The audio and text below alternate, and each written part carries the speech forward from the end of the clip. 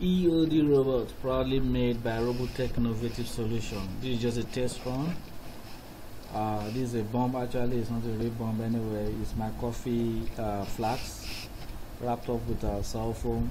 Just it simulates a real bomb kept by the wall side. And of course, I have the other one right there. Yeah, this is a garbage of what we ate on Saturday night, and I just pack it together, make it look like IED. And of course, the main machine that's gonna handle the whole situation. Yeah, it's gonna keep you safe and pick up whatever it looks suspicious and take it to a very safe distance. Yeah, this is the GCS. Is a ground control station where you can monitor and watch all the video feed from the robot itself.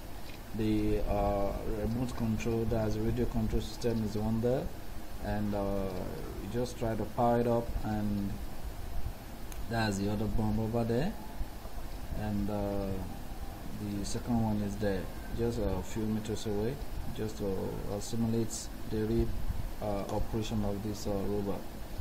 The video link can be sent right to the GCS. As you can see, that's the video from the GCS, and you can also see the claw. The claw is in the way of the video link. You can see the claw right away.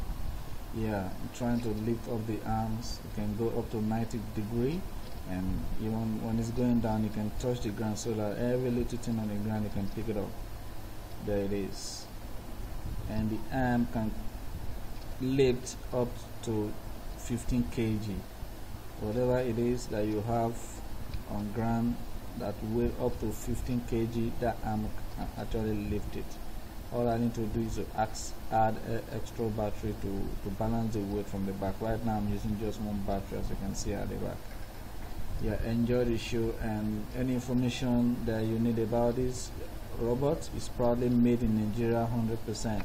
Just contact us on the email provided at the end of the video. Yeah, we hope to get a mail from you pretty soon, and hope to serve you better. For police, Navy, Air Force, Army, whoever, security agencies that has to do with it, even churches can have it too.